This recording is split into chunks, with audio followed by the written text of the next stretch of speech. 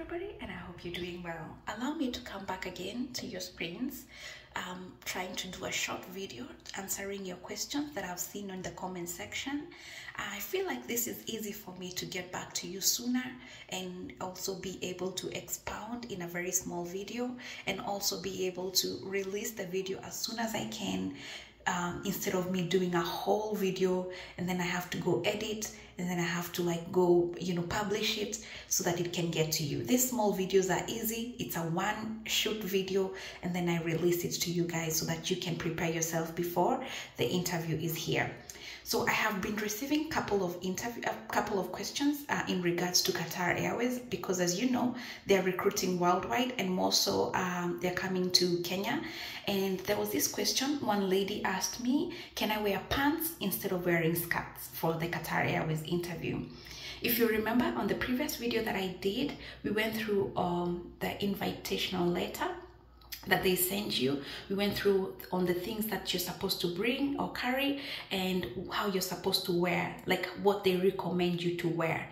Every time you are asked to go for an interview, read through your invitational letter, see what they are requiring you to wear and what to bring. So, look, read through and follow their details to the T. Follow their details to the T, because if you don't do that, and for instance it's an Emirates Airlines interview and you wear pants and clearly they say skirt, then for sure they'll know that you don't know how to follow details, or you can't follow instructions, if I do say so myself.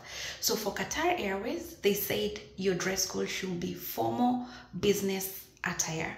By formal business attire, they did not specify whether a skirt or pants. They let it, as simple as formal business attire.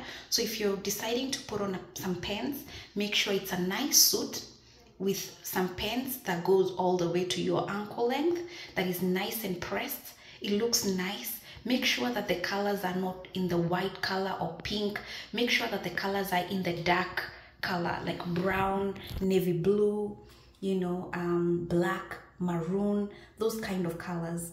I've done a video previously about what to wear and the taboos and things that you're not supposed to put on and do on the interview date. But I'm sorry, I did that video in Swahili way back when I started doing these videos. My audience was targeted.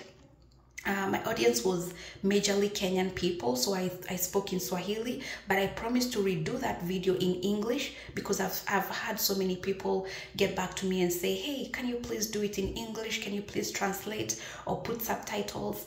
I'll try as much as possible to redo that video in English so that you guys can also be at par by the taboos that you're supposed, or the things that you're supposed and not supposed to do on the interview, like dress code and stuff like that. So make sure that your suit is in the dark colors, black, brown, navy blue, maroon. Those ones are acceptable. The white ones, they look like you're going to a fashion event or, some wedding or some event, but they don't look good in an interview. And most airlines actually specify and say, keep it in the dark colors. So I hope I've answered your question. I'm gonna come back again with another question. I feel like this is easier for me to get back to you in these short videos, so I can explain more and also get these videos out as quickly as possible.